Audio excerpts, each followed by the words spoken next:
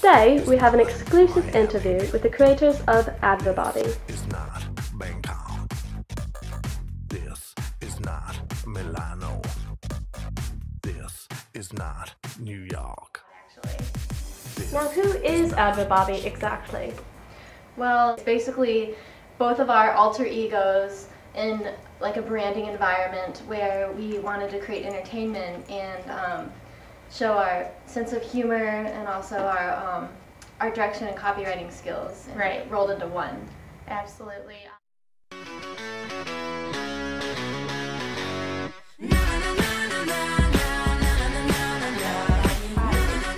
Right, and can you recall that specific aha moment when you knew exactly you were really onto something incredible? Well, it actually happened here in Miami on the rooftop of the Fontainebleau.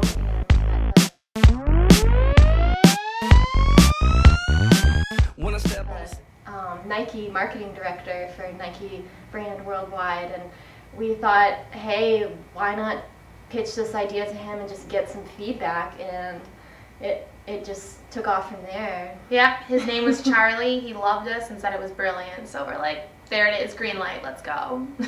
Oh my goodness, that's quite the story. Now let's talk about the introduction.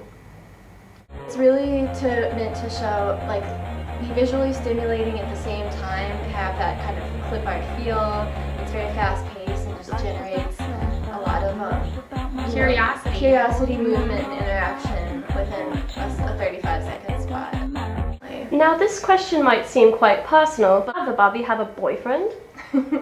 Adverbarbie is not answering any personal questions at this time. No, sorry guys, no personal no relationship questions about Adverbarbie right now. Next. Oh, how unfortunate. And where do you see Adverbarbie going in the future?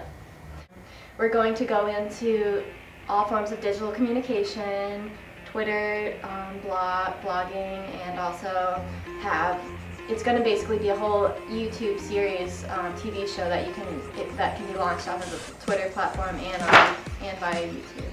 Yes, it's going to be a reality TV show that's based on just candid interviews and our just on-the-spot comedy skills, which are pretty freaking cool. Wonderful, well I can't wait to see more. Now please stay tuned for the future of Adverbarbie, as I'm sure we are all very interested. Thank you very much for your time, ladies. Thank you.